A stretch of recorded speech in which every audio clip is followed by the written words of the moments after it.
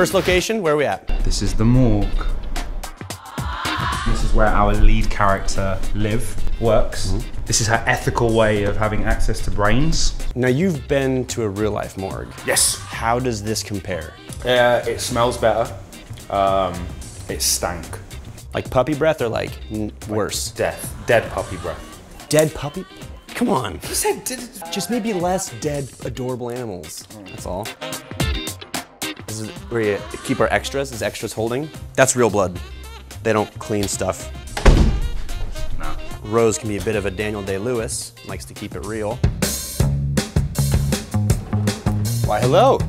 Wasn't expecting you. Come on in. To my home, AKA Major's home. I think when Major purchased his home, it came with some fireworks and apple pie. Also, he's a bit of a dude bro.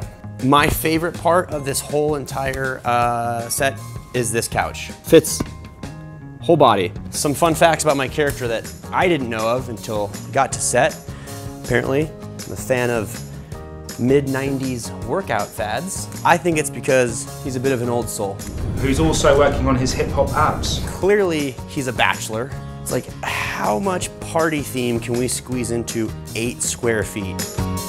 I have a collection of vintage cameras. That actually works. Probably shouldn't touch that. Like any good bachelor's home, he has a kitchen that never gets used. Joke's on me. I thought that was plastic. It's a real old apple. All right, let's see what else we have. Take that apple with me, actually. We'll get someone on that. I think we should call this the mystery location. Yeah.